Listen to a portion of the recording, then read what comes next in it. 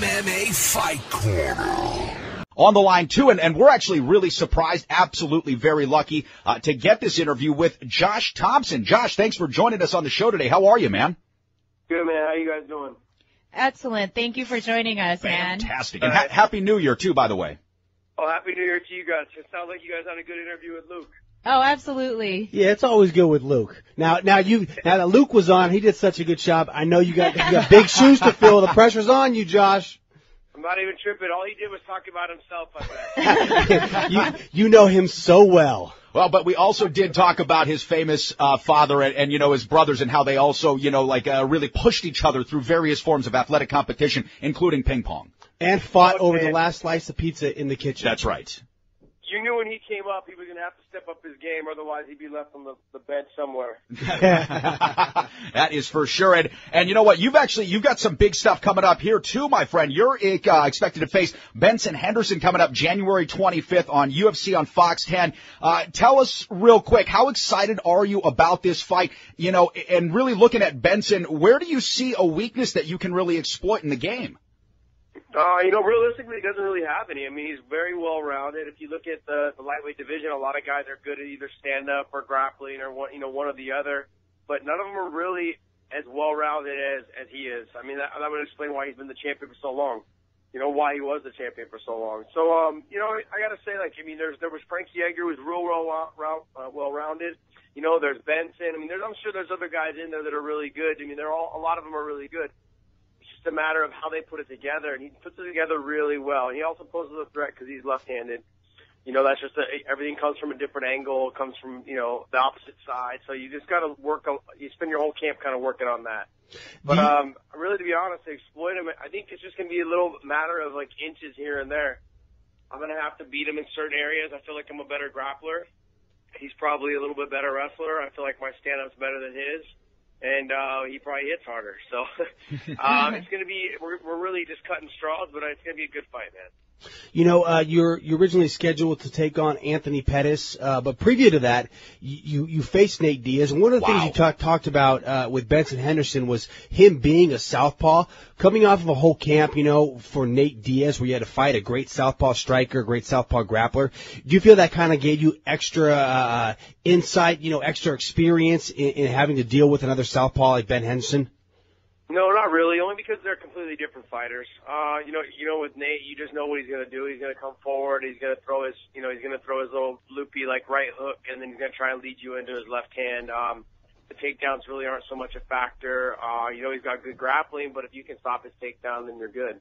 With Benson, though, you've got to be worried about everything. His punches will come from different angles. He kicks a lot, so you can't really dip your head any way, left or right. There's a lot of things that you got to be concerned about.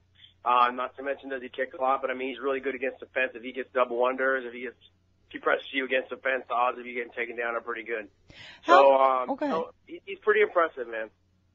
How much have you at all analyzed any of the tape from the two Pettis losses that Benson had as a blueprint going into this fight, if at all?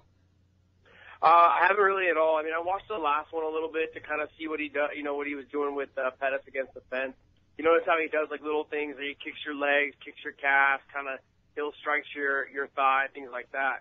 Those are just the little things that I was trying to get a feel for. We're working on some things, for those type of situations. But other than that, not really. I really paid attention more or less to the Gilbert fight because that was the most recent one. The old Pettis fight, I didn't watch at all. It's been so long. He's changed so much as a fighter. That was his last loss until he lost to Pettis again. Right. So, he's changed so much since that fight. I really just watched, I watched a little bit of the Nate fight that he did. It was kind of one-sided, so I didn't really bother watching a whole lot of it. But then I watched the Gilbert fight the most. You mentioned the leg kicks of Benson Henderson, and he viciously, just launches those kicks. He kicks the calf, he kicks the low part of the foot, he kicks all over that leg. He did a great job of using those against Frankie Edgar. And coming off this last weekend's, bizarre, nasty finish of Anderson Silva breaking his bone, a southpaw striker versus an orthodox striker breaking his bone off a check kick. Do you think Benson is going to be more apprehensive to throw those leg kicks? And are you looking to maybe employ that same tactic that Chris Weidman used, where it's kind of like that knee check to drive into the shin bone? Honestly, like, I've always worked on trying to check kicks. So whether it was Benson or anybody else, I've always worked on trying to check them. You know, you worry about them sometimes a little bit more than normal throughout your camp when you're fighting somebody like Benson. So I've obviously planned for him a little bit more. I've trained for him a little bit more. I've worked with a little bit more kickboxers. But no, not really. I mean, I don't think he's going to be apprehensive at all. He's somebody that I think he's got his game plan in his head. He kind of fights the same way every time. He just gets a little bit better in every area, you know, each fight. So no, I don't think he's gonna be apprehensive at all after watching the Henderson fight. I had a chance to hang out with him in Chicago with Benson, and when we were doing the PR for the fight. Man, he's got, and everyone knows, he's got short, stumpy legs, big, tree trunks, thick bone, tree trunks. Like his calves are huge. He's got Flintstone feet. There's no way that is happening to his leg. He got yabba dabba doo toes. No. Hey, you said you've always worked on the checking of leg kicks. And I see a lot of kickboxers that teach, you know, shin to shin, turn the shin out, meet the shin bone. But the one Chris Weidman did was, you know, Ray Longo, he said, specifically taught him to use that knee to drive in the shin bone. How do you check a kick? It's a little different. I think you're misunderstanding kind of what Ray's talking about. On the inside kick, you're really just going to use your knee to check it. And on the outside, you really want to try and use the lower, like the upper part of your shin, like right below the knee, I guess you'd say, for the outside leg check. It's just a difference. Like with the inside, you're really just turning your foot in, kind of just turning your knee in, you know, because it's hard to explain, but there's really no room for them to get their foot inside on the leg kick. So if you lift up on your toes a little bit and turn them in, the odds of it sliding up and hitting you in the groin are pretty good unless they hit the knee. So you're kind of leading them into like the worst scenario possible. You know, is really just you're pushing them right into your knee. Otherwise, you're getting kicked in the groin, and they still get a point taken away. So there's that, and then on the outside, it's just different. You're really just opening your hip and lifting your leg, you know, and making sure that you try and make contact with that little space right below your knee. So, Josh, at this fight, has it actually been announced to you as a title eliminator at all? Nope, has not. And also, just to follow up on that, like, what went into your decision, if you had one, to actually take this fight as opposed to waiting for Pettis to get back? You know, what went into my decision for this fight was the fans. The fans when I was with Strikeforce, and I'm getting at the end of my career, and as all these fans, all they've done while I was with Strikeforce was talk about how they wanted me to fight Benson, Pettis, Nate, these type of guys, you know, because those are the guys that were big names, you know, coming up when I was in Strikeforce, you know, fighting Gilbert over and over and over again. So I just thought to myself, you know what? This is what the fans want. This is what the fans have always been asking for. You know, I was given the opportunity to fight for the title. That's really all I think I ever wanted, was just to hear out of Joe Silva's mouth, like, hey, you're getting the title shot. I mean, that lets you know right there that you've made it to the big, you know, that you were considered to be one of the best in the world ever, you know, and so, that's something I can take to my kids, and I'm cool. So win or lose this fight or not, you know, I know that I was given an opportunity to fight for the title. It's good. I'm obviously looking forward to winning this fight, so then there is no doubt whether I'm getting the next title shot or not. But there's so much in front of me between now and then. I need to focus on him. I need to focus on Benson. I need to focus on just getting past this fight. You know, it's been a long camp. You know, I was training for about 4 weeks for Pettis. I took a week off because I didn't have a fight. And then they called me while I was in Vegas at the GSP fight and said, hey, you know, let's get this fight with Benson. And I was like, yeah, let's sign it. So, you know, it's been a long camp. I've had to kind of dial it back and then pick it up, dial it back and pick it up a couple times. You know, just hope it all turns out well, because it's kind of been one of those camps that's lagged on so long. You're not really sure if you're in shape or if you're overdoing it or if you've underdone it, because so much time has passed.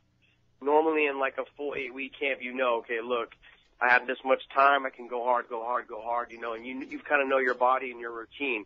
But it's been probably, I'd say, close to a 14-week camp with like 1 week off in the middle. So it's been a long camp. Yeah, it's like Junior Dos Santos when he had peaked a little bit too early. Do you worry about that going into this fight at all because of this? No, I mean, I still have 2 more weeks, and I've done this before. Is what I'm probably going to do is dial it back on that last week and just do the rounds that I need to get done, the important stuff, and then just do my cardio at night. You know, making sure that I'm getting my body well rested, because I know that I'm in shape. I'm going with a fresh guy every round. for 5 rounds, and then I'm hitting mitts for 5 rounds right after my rounds, and I'm able to grapple 5 rounds right after that. So, I mean, I'm doing 15 rounds, in the morning session, then I'm hitting mitts again in the evening, working on some drills and doing cardio at night for another, hour and a half, 2 hours. So, I mean, I normally can tell if my body's in shape, so I start to, I feel really good right now. Everything feels good right now. Josh, you beat former title challenger Nate Diaz. You were scheduled to fight Pettis for the title. Now you're fighting former champ Benson Henderson. Another guy just on the outskirts of this perennial title contenders is someone you're very familiar with in Gilbert Melendez. You guys had 3 Fight of the Years performances against each other. Do you see your paths crossing once again in the UFC? You know what? I really couldn't tell you. I know one of my teammates has been trying to get a fight with him, Habib. And, so if Habib gets that fight, I don't really see Gilbert and I really meeting up anytime soon. It would be nice, if we met at the title, kind of thing, but, we'll see what happens. I mean, I'm more focused on what I'm doing right now, and he's got a lot of things ahead of him, and if it's Habib, he's got his hands full. Who are you using in the gym to spar with? You mentioned Habib, but I know you have Gray Maynard. You've got a lot of talent in the AKA gym there in the lightweight division. Who's your main sparring partner for this fight? What's funny is I really haven't had a lot of guys to spar with. The holidays really, people don't realize that the holidays are the worst time to take a fight. Your gym's empty. There's just, you can't get people in the gym. You can't get people there. My main training partner has been Luke Rockhold. Well, that's cool. I mean, it's cool and it's not, because I'm giving up a substantial amount of weight, but I mean, it is good. I mean, we've been training a lot together, obviously the last 3 weeks, especially since basically from Thanksgiving to Christmas, it's been just dead in the gym.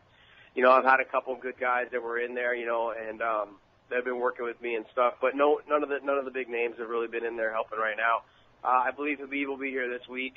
And then, Gray actually taking some time off. He just bought a new house and everything, so he's getting all moved into his house and, just kind of getting situated with his life and getting ready to get back in and start training again.